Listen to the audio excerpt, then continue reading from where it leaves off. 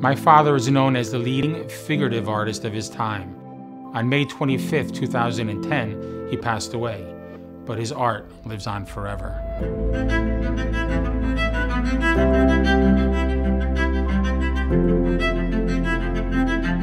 My father grew up in post-World War II Italy, southern Italy, Bari.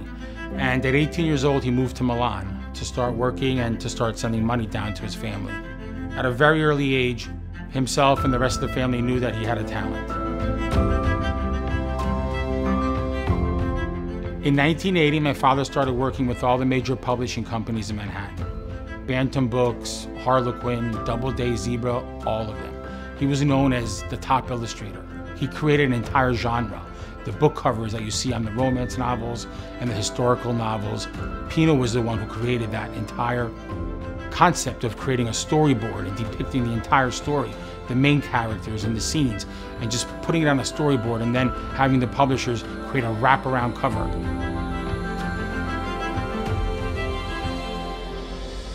When my father retired from creating these, of course, illustrious book covers, he wanted to paint fine art. He wanted to paint for himself. And a lot of people in the industry would tell me, hey Max, there was an artist by the name of Norman Rockwell, and he's considered the top leading American illustrator of our time. And then he would say, you know, Norman Rockwell was the first great American illustrator, and your dad was the last great American illustrator. Because after Pino, it all went digital. All these publishing companies started hiring graphic directors and graphic designers and creating all these book covers. So my father was the last great illustrator that painted by hand, oil on board.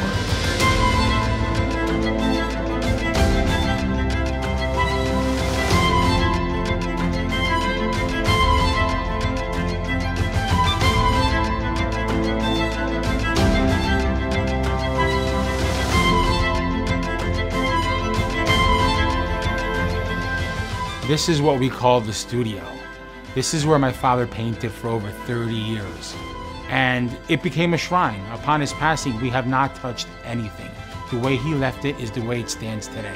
As you can see, down to the palette and all the colors and all the brushes that he left by the easel.